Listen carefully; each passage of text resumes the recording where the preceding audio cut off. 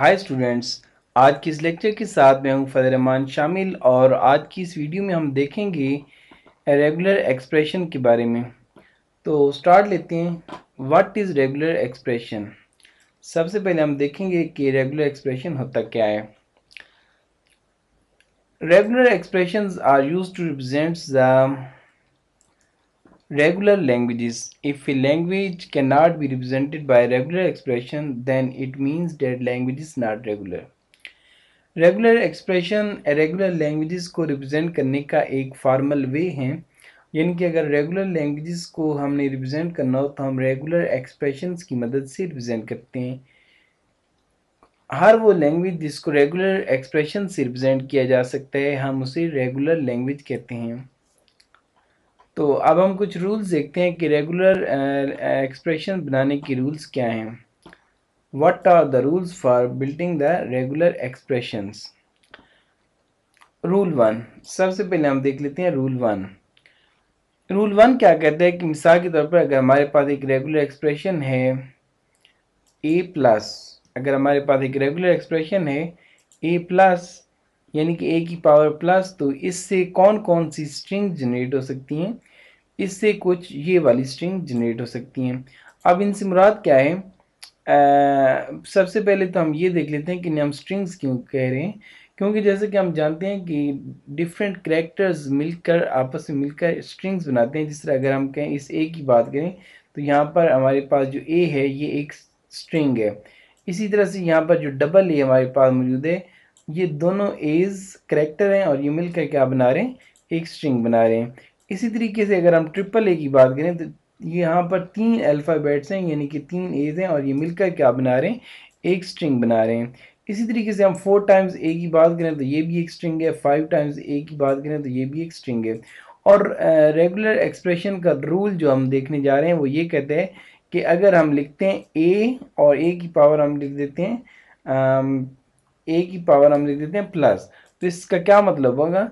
इसका मतलब ये होगा कि हम कि मशीन ए की डिफरेंट पॉसिबल कम्बिनेशन जनरेट कर सकती है, यानी कि मशीन इस ए प्लस से डिफरेंट स्ट्रिंग जनरेट कर सकती है, जिनमें से सिंगल ए भी हो सकता है, डबल ए भी हो सकता है और 3 टाइम्स ए भी हो सकता है, 4 टाइम्स ए भी हो सकता है। और इसी तरीके से मशीन डिफरेंट स्ट्रिंग जनरेट कर सकती है जो कि कम्बिनेशन होगी बहुत सारे एज की। जिस तरह कि अभी हमने ए प्लस लिखा है, इसी तरीके से हम डिफरेंट अल्फ़ाबेट्स पर प्लस का सिंबल लगाकर इसी तरीके से डिफरेंट स्ट्रिंग जनरेट कर सकते हैं। जैसा कि मिसाल के तौर पर अगर हम लिखें बी प्लस, तो बी प्लस से हम इसी तरीके से डिफरेंट स्ट्रिंग जनरेट कर सकते हैं। यानी कि यहाँ पर अगर हम बी प्लस लिखें तो बी प्लस के बाद स्ट्रिंग्स कौन सी जनरेट होंगी, ए प्लस ए जनरेट होगी, सॉरी बी जनरेट होगी, डबल बी जनरेट होगी। इसी तरीके से यहाँ पर ट्रिपल बी जनरेट हो जाएगी, 4 टाइम्स बी, और इसी तरह से डिफरेंट कम्बिनेशंस ऑफ बीज जनरेट होने लग जाएंगे। अब हम देखते हैं रूल 2, रेगुलर एक्सप्रेशन का रूल 2। रूल 2 ये कहता है कि अगर मिसाल के तौर पर हमारे पास एक रेगुलर एक्सप्रेशन हो ए और ए के ऊपर हम अगर स्टार लगा दें, इसे हम क्लीन स्टार क्लोजर पढ़ते हैं। यानी कि अगर हमारे पास एक रेगुलर एक्सप्रेशन है ए क्लीन स्टार क्लोजर, तो इससे जो पॉसिबल स्ट्रिंग्स जनरेट हो सकती हैं वो स्ट्रिंग्स क्या हैं, वो स्ट्रिंग्स हो सकती हैं नल हो सकता है, और इसके अलावा ए भी जनरेट हो सकता है क्योंकि हमने क्लीन स्टार क्लोजर ए पे लगाया हुआ है। इसी तरीके से हमारे पास 2 टाइम्स ए भी जनरेट हो सकता है, और इसी तरीके से हमारे पास 3 टाइम्स ए भी जनरेट हो सकता है। इसी तरीके से हमारे पास ये स्ट्रिंग भी जनरेट हो सकती है, ये स्ट्रिंग भी जनरेट हो सकती है, और इसी तरीके से हर वो स्ट्रिंग जनरेट हो सकती है जो जिसमें एक से ज़्यादा एज पाई जा सकती हैं। और क्लीन स्टार क्लोजर का एक डिफरेंस ये है, ए प्लस, ये जो ए प्लस हमने देखा था और ये जब हम ए स्टेरिक देख रहे हैं, इनमें डिफरेंस ये है कि ए स्टेरिक में नल का इजाफा हो जाता है जबकि ए प्लस में नल नहीं होता, बल्कि डिफरेंट पॉसिबल कम्बिनेशंस या हम अल्फ़ाबेट्स की लिख देते हैं। इसी तरीके से जहाँ जैसे कि हमने ए के ऊपर क्लीन स्टार क्लोजर लगाया, इसी तरीके से हम किसी भी अल्फ़ाबेट पर क्लीन स्टार क्लोजर लगा सकते हैं।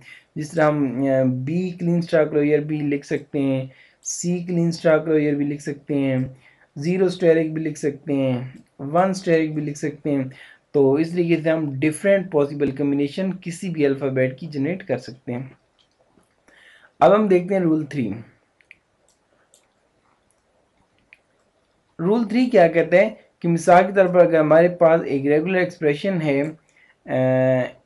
ए आर बी, अगर हमारे पास एक रेगुलर एक्सप्रेशन हो ए आर बी, तो इससे हम सिर्फ और सिर्फ दो स्ट्रिंग जनरेट कर सकते हैं। और वो दो स्ट्रिंग्स कौन सी हैं? वो दो स्ट्रिंग्स हैं ए और बी। यानी कि अगर हम मशीन को एक रेगुलर एक्सप्रेशन दें ए आर बी, तो मशीन उससे सिर्फ दो अल्फ़ाबेट जनरेट कर सकती है, दो स्ट्रिंग जनरेट कर सकती है, एक सिंगल ए और एक सिंगल बी। क्यों? इसको हम, ये जो हमने दरमियान में प्लस लगाए हैं, ये प्लस और चीज़ है, और जो हमने ऊपर देखा था यहाँ पर ए की पावर प्लस, ये और चीज़ थी। यहाँ पर ये जो हम प्लस लगा रहे हैं, ये हम दरमियान में लगा रहे हैं, और इस प्लस का मतलब है आर, ए आर बी, यानी कि मशीन या तो ए रीड करेगी या फिर मशीन बी रीड करेगी। और इस सारे पोर्शन में हम मशीन को आने की एक ही दफ़ा परमिशन देंगे।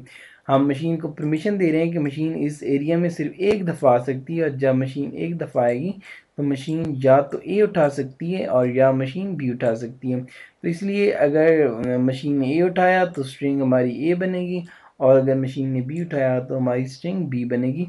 इसके अलावा कोई और स्ट्रिंग पॉसिबल नहीं है। इस रेगुलर एक्सप्रेशन के केस में कोई भी और स्ट्रिंग जनरेट होना पॉसिबल नहीं है। अब हम देखते हैं रूल 4। रूल 4 क्या कहते हैं? Every string that is part of the language should be accepted by the regular expression. Rule 4 ये कहता है कि हर वो स्ट्रिंग जो कि लैंग्वेज का पार्ट है, उसे रेगुलर एक्सप्रेशन से एक्सेप्ट होनी चाहिए। यहाँ पर नोट कर लें कि रेगुलर एक्सप्रेशन हम किसी लैंग्वेज के लिए बनाते हैं। रेगुलर एक्सप्रेशन हम किसी लैंग्वेज के लिए बनाते हैं, और हम रूल ये देख रहे हैं कि every string that is part of the language should be accepted by the regular expression, कि हर वो स्ट्रिंग जो कि लैंग्वेज का पार्ट है, जिस लैंग्वेज का आप रेगुलर एक्सप्रेशन बनाने जा रहे हैं, उस लैंग्वेज की हर स्ट्रिंग रेगुलर एक्सप्रेशन से एक्सेप्ट होनी चाहिए। एंड, और इसके अलावा क्या होना चाहिए? Every string that is not part of the language should be rejected by the regular expression. और इसके अलावा हर वो स्ट्रिंग जो कि लैंग्वेज का पार्ट नहीं है, उससे रेगुलर एक्सप्रेशन से रिजेक्ट होना चाहिए। क्या मतलब हो गया? इसका मतलब ये हो गया कि if 99% strings that are part of the language and are accepted by the regular expression, and if only 1% string is the string that is part of the language and is rejected by the regular expression, then regular expression is still wrong। इसका मतलब ये हो गया, कि अगर हमारे पास 99 strings ऐसी हैं, 99 स्ट्रिंग्स ऐसी हैं जो कि पार्ट ऑफ द लैंग्वेज हैं, और वो रेगुलर एक्सप्रेशन से एक्सेप्ट हो रही हैं, लेकिन सिर्फ और सिर्फ ओनली 1% स्ट्रिंग ऐसी हैं जो कि हमारी regular expression, and only 1% string is the string that is part of the language, और सिर्फ 1% स्ट्रिंग ऐसी हैं अगर सपोज जो कि लैंग्वेज के पार्ट हैं, और हमारी रेगुलर एक्सप्रेशन अगर उन्हें रिजेक्ट कर रही है, तो हम कहेंगे कि regular expression is still wrong.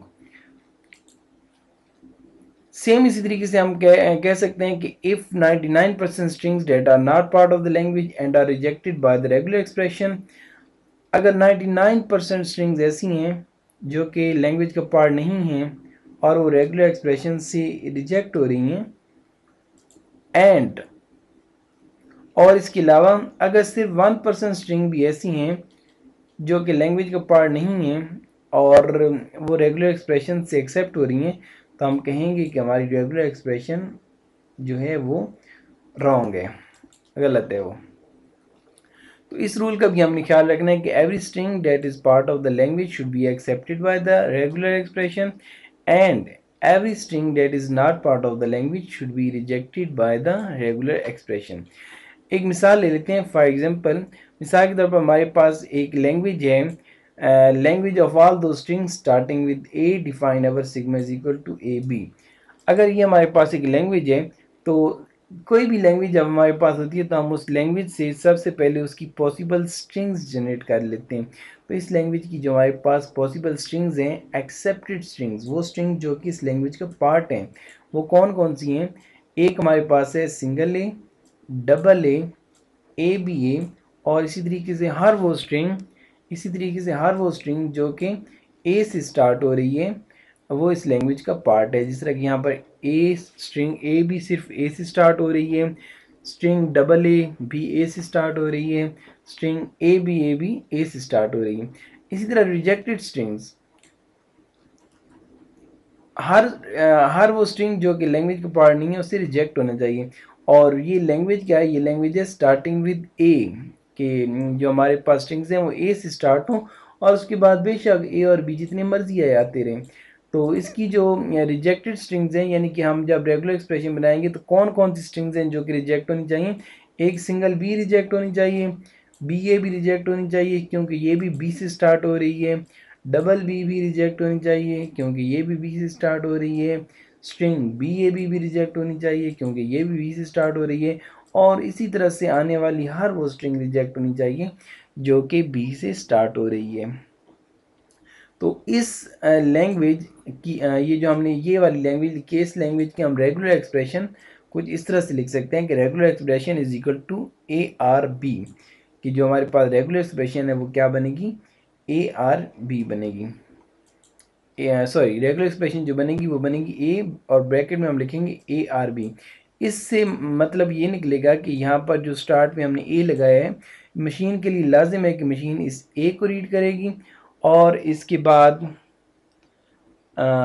बाद मशीन या तो ए को रीड करेगी या फिर बी को रीड करेगी।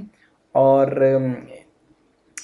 यहाँ पर एक थोड़ी सी मिस्टेक है जो कि हम यहाँ पर ठीक कर लेते हैं, और वो मिस्टेक ये है कि यहाँ पर ए आर बी के बाद क्लीन स्टार क्लोजर होना चाहिए, A R B Kleene star closure. तो हमारे पास जो यहाँ पर रेगुलर एक्सप्रेशन बनेगी वो क्या बनेगी, रेगुलर एक्सप्रेशन बनेगी A R B, A R B और ऊपर लगेगा क्लीन स्टार क्लोजर।